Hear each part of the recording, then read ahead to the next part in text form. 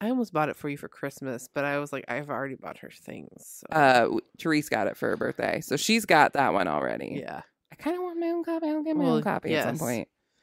Books, even if you've read it, you can buy I feel like I need a wall of shelves of the books that I've listened to. Yes. You know what I mean? Like, it needs, even if it's a hologram. You know what I mean? I do. You know what we could do? With so much effort.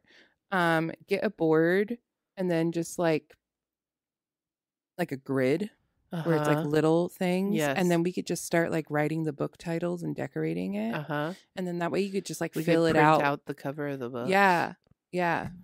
I'm down with that. I'm sorry, my nostril just. It's okay.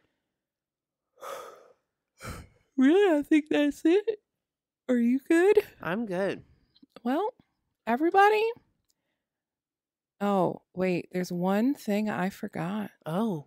This is my admission here. Uh-oh. Sean.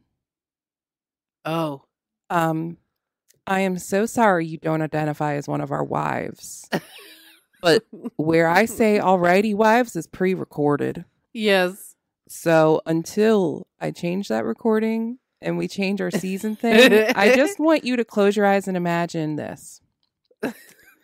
Alrighty, wives and Sean. You've been listening to the Wife Wednesday podcast. I'm Lizzie. And I'm Eliza. Bye. All right, wives. We are at Wife Wednesday Pod on Instagram and Facebook. And because Twitter can go fuck themselves, you can find us at Wife Wed Podcast. You can listen to us on Apple Podcasts, Spotify, Google Podcasts, Amazon Music, iHeartRadio, and of course on our host, Spreaker.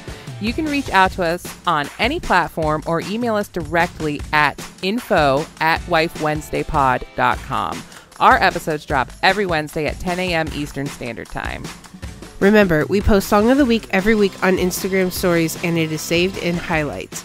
And for our book clubs, we have all the books we read listed on Goodreads, which can be found on our link tree located in our bio on all platforms, along with our Spotify Song of the Week playlists. We would also like to thank our manager, Dustin, for dealing with us on a weekly basis.